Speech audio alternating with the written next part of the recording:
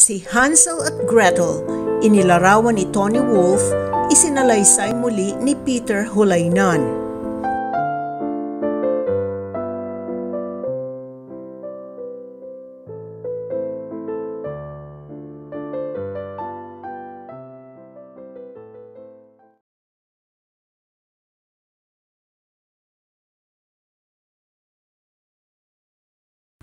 Noong matagal ng panahon, isang mahirap na mangangahoy ang naninirahan sa isang maliit na kubo sa kagubatan kasama ang kanyang dalawang anak na sina Hansel at Gretel.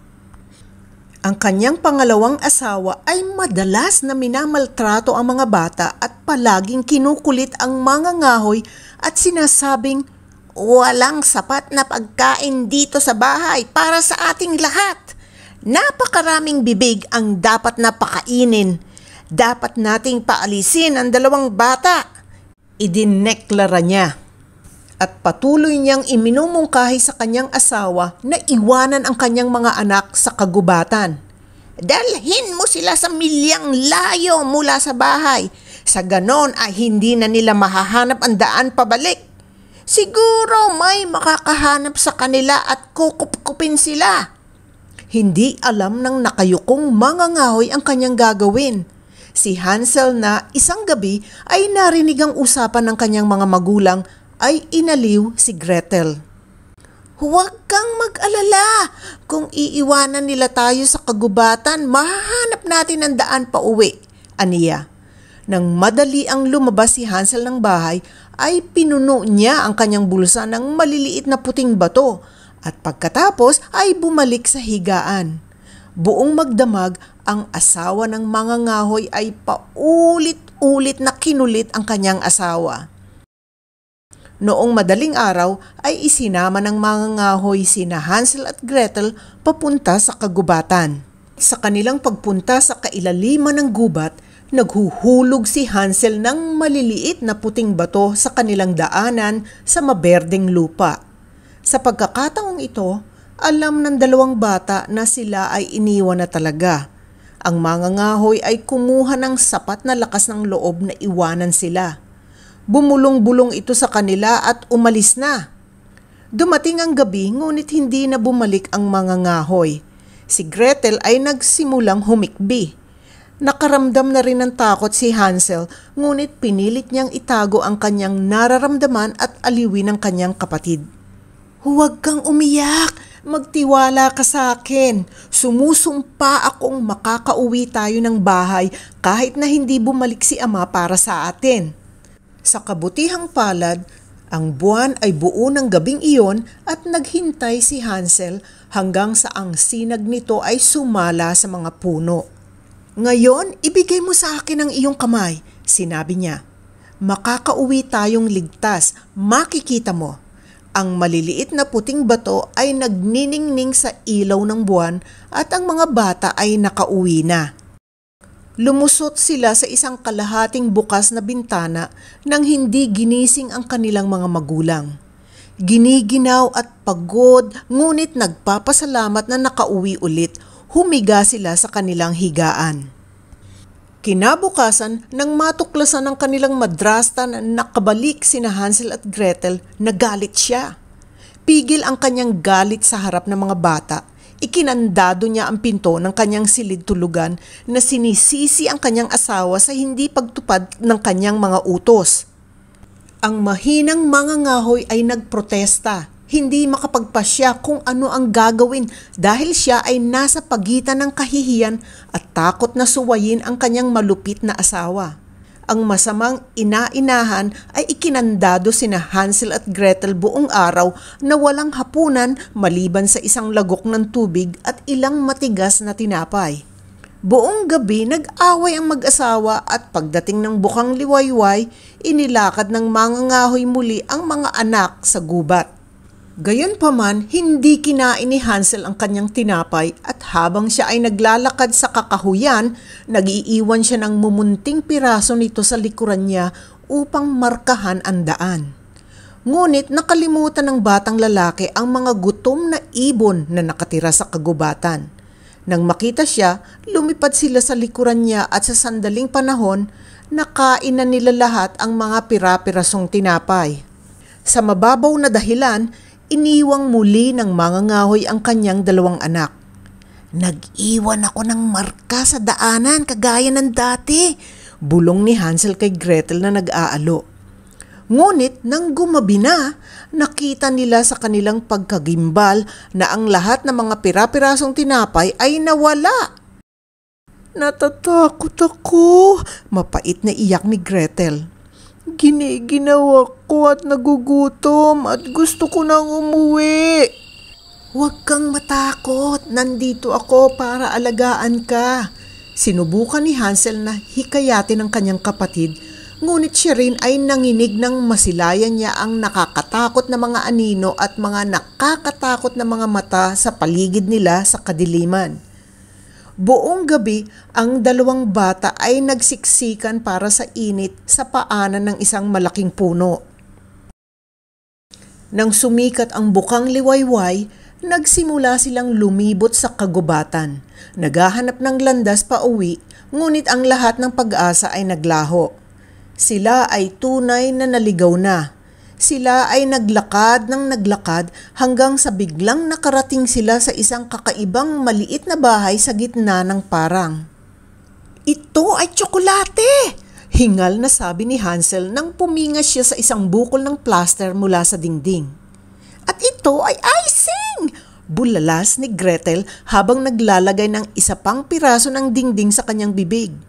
Nagugutom ngunit tuwang-tuwa, ang mga bata ay nagsimulang kumain ng mga piraso ng candy na pinigtas sa maliit na bahay.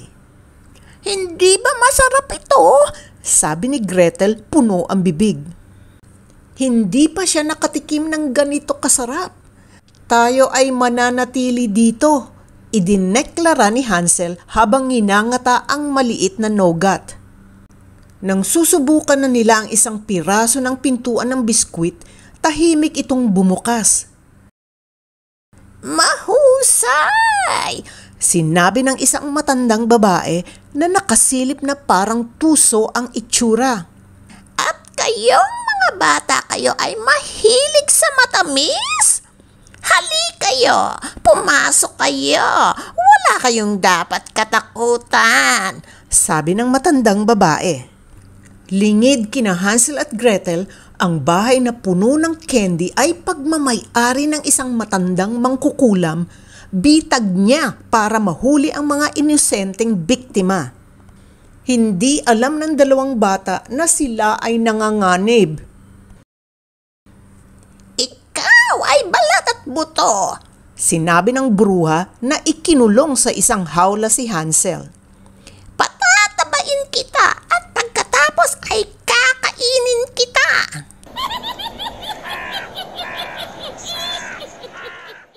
"Ikaw ang gagawa ng mga gawaing bahay," mabalasik na sabi niya kay Gretel.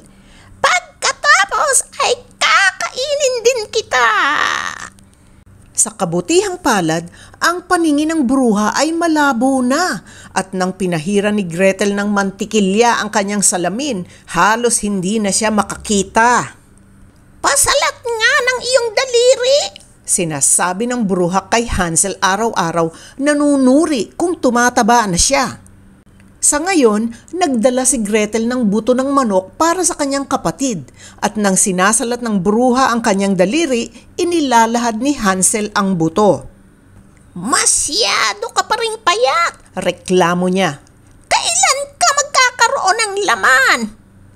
Isang araw, nagsawa na ang bruha sa paghihintay. "Sindihan mo na ang pugon," sinabi niya kay Gretel. "Magkakaroon tayo ng isang masarap na inihaw na batang lalaki ngayon." Pagkalipas ng sandali, nagugutom at naiinip na sinabi, "Tumakbo ka at tignan kung ang pugon ay mainit na." Bumalik si Gretel na umuungot. "Hindi ko masabi kung ito ay sapat na ang init o hindi." Galit na sumisigaw ang bruha sa maliit na batang babae. "Walang kwentang bata! Sige, ako ang titingin mismo."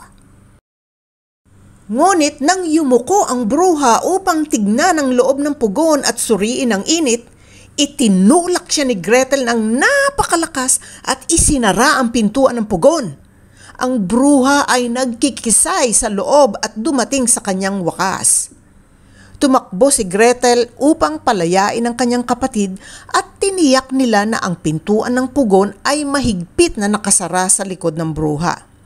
Para siguradong ligtas na sila, ikinandado at nilagyan nila ng malaking padlock ang pintuan ng pugon. Pagkatapos ay nanatili sila ng maraming araw sa bahay ng bruha upang kumain ng mas maraming candy, hanggang sa matuklasan nila sa mga gamit ng bruha ang isang malaking tsokolateng korteng itlog. Sa loob nito ay isang munting kahon na may mga gintong barya. Ang bruha ay naging abo na, sabi ni Hansel. Kaya kukunin na lang nating yaman na ito. Pinuno nila ng mga pagkain ng isang malaking basket at dumaan sa kagubatan para makauwi. Sa oras na ito, kasama nila ang suwerte dahil sa ikalawang araw, nakita nila ang kanilang ama na lumabas sa kanilang bahay patungo sa kanila na umiiyak. "Patay na ang madrasta ninyo! Halina kayong umuwi, mahal kong mga anak." Niyakap ng dalawang bata ang mga ngahoy. "Ipangako ninyong hindi mo na kami kailanman iiwan pa," sabi ni Gretel na inihagis ang mga braso sa leeg ng kanyang ama. Binuksan ni Hansel ang munting kahon. "Tignan mo, ama, mayaman na tayo ngayon. Hindi ka na muling magpuputol ng kahoy." Simula noon, ang mag-aama ay magkakasamang namuhay ng masaya.